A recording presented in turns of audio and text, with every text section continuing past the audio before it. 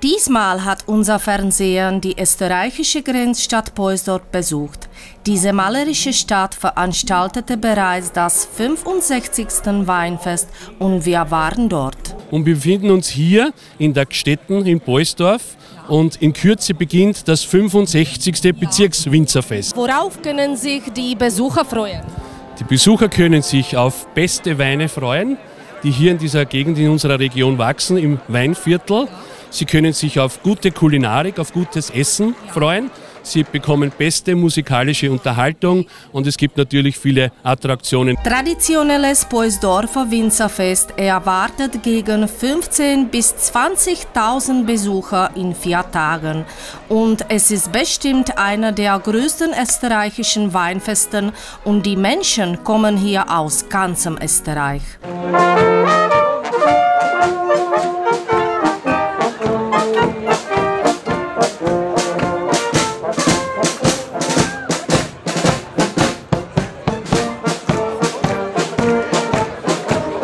Wir sind so stolz als Stadtgemeinde in Poysdorf, dieses Fest seit 65 Jahren ausrichten zu dürfen. Worauf freuen Sie sich am meisten? Am meisten freuen wir uns, wenn das Wetter schön ist und dieser Ort hier voll ist und die Leute es genießen und wir eine tolle Stimmung haben. Tolles Essen und Trinken, regionale und internationale Produkte, aber vor allem das grüne Veltliner und ein Blaskapelle sind die Symbole dieses Weinfestes.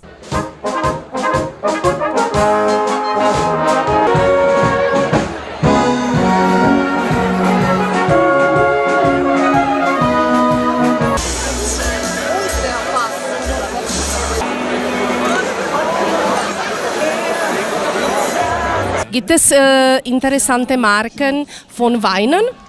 Also bei uns gibt es sehr viele interessante Marken, aber Wie zum Beispiel? der bekannteste Wein ist der DAC, ein typischer grüner Veltliner mit einem Pfefferl, wie wir sagen.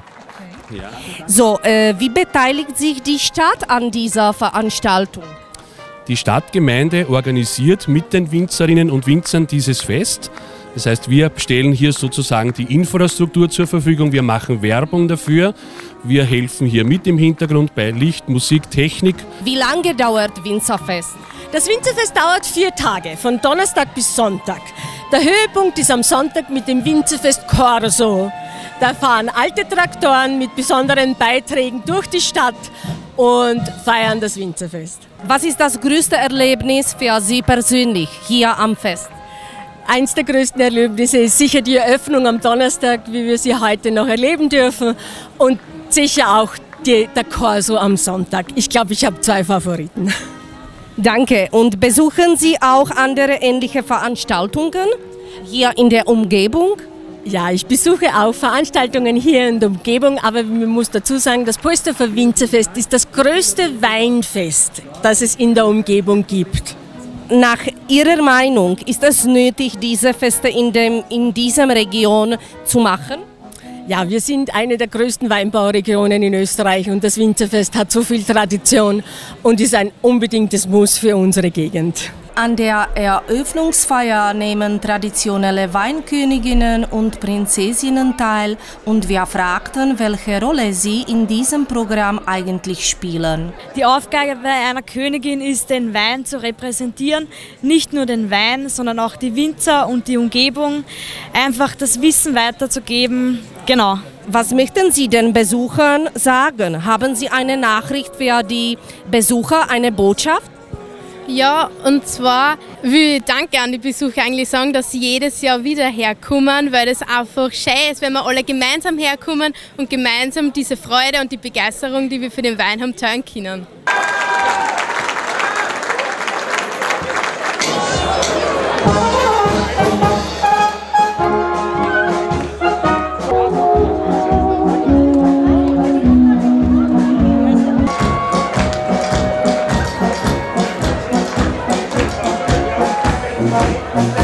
Was wünschen wir dem Winzerfest und den Winzern? Ich wünsche dem Winzerfest, dass es auch die nächsten Jahrzehnte viele, viele Gäste und Besucher hat, die hier den Wein genießen und verkosten können. Erstmal möchte ich mich bei allen Winzerinnen und Winzern bedanken, dass sie Jahr für Jahr so gute Weine herausbringen und produzieren und natürlich auch ebenfalls einen guten Lesestart bzw. eine gute Lese.